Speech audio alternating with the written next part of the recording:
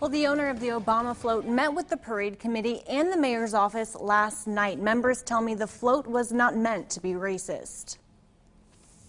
The entry was clearly stated as a political satire entry on the form.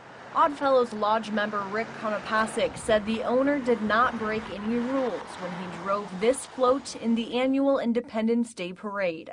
The entry rules for the parade were followed. The Oddfellows has been sponsoring the 4th of July parade in Norfolk for 39 years, and we may change our rules in the future. The float displayed a zombie propped up against an outhouse called Obama's Presidential Library.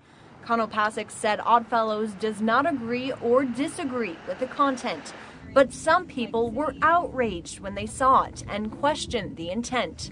The image itself is offensive. Everyone, I think, no matter what side of the aisle they're on, kind of can agree to that. Konopasek explains the questionable zombie-like figure does not depict the president, instead the owner of the float. The figure's supposed to be depicting the farmer that made this up, and when you look at these pictures, he's got pliers in one pocket and a hammer in the other pocket. He's an elderly gentleman, so the figure has got a walker, and he basically used a zombie head from Halloween to make it up.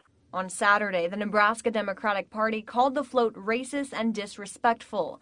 Today, the Nebraska GOP said this was not anything conducted on behalf of or endorsed by the Republican Party. And the float received the most amount of audience support and even received an honorable mention. Norfolk Mayor Sue Fookman says the city has no role in the annual Oddfellows Lodge Parade or its displays. Reporting live, Rebecca Ray, KMTV Action 3 News.